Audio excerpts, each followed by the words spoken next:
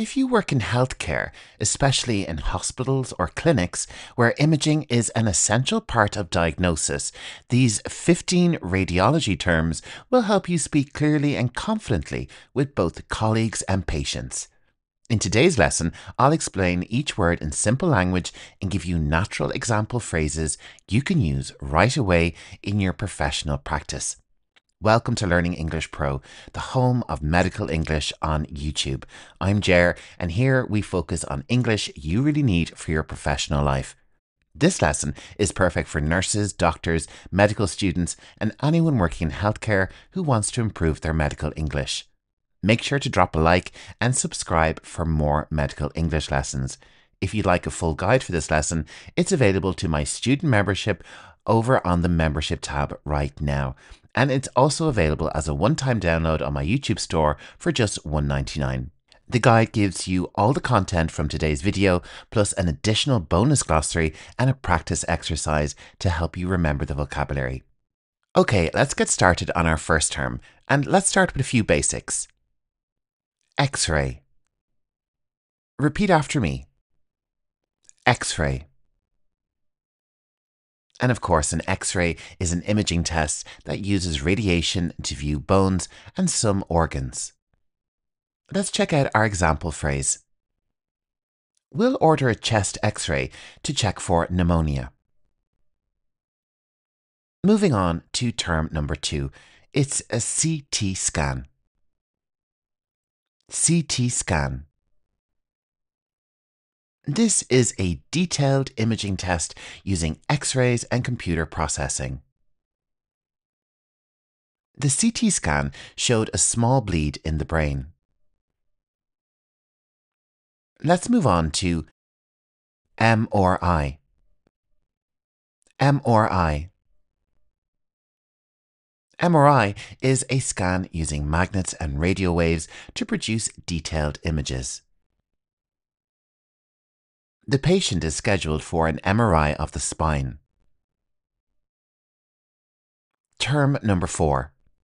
Ultrasound. Ultrasound. Ultrasound is imaging that uses sound waves to see inside the body. We'll do an ultrasound to check the liver. We're already on term number 5. Contrast. Repeat after me. Contrast. Contrast is a substance used in imaging to make structures clearer. Let's take a look at our example sentence. The CT with contrast revealed a tumor in the kidney. Term number 6. Mammogram. Mammogram. A mammogram is a special X-ray used to detect breast abnormalities. Her mammogram came back normal this year. Let's move on to fluoroscopy. Fluoroscopy. Fluoroscopy is imaging that shows moving body parts in real time. Fluoroscopy was used to guide the catheter into place. Term number 8. Angiogram. Repeat after me. Angiogram. An angiogram is an imaging test of blood vessels, usually with contrast dye. Let's check out our example phrase. The angiogram showed narrowing of the coronary arteries. If you're enjoying this lesson and want to dive deeper into the words, check out the guide that comes with this lesson. It's available to my student members over on the membership tab right now, and you can join student membership with the link below. The guide is also available as a one-time download on my YouTube store for just $1.99, so check it out. Everything's linked in the video description. Let's move on to radiograph. Radiograph. A radiograph is the actual image produced by an X-ray. The radiograph confirms a fracture of the radius. Term number 10. PET scan. PET scan. A PET scan is an imaging test that shows metabolic activity using a radioactive tracer. The PET scan detected early cancer spread. Let's move on to radiologist. Radiologist. A radiologist is a doctor who interprets imaging tests. The radiologist will review the MRI and send a report. Term number 12. Interventional radiology. Interventional radiology. These are procedures using imaging to guide minimally invasive treatments. Let's check out our example.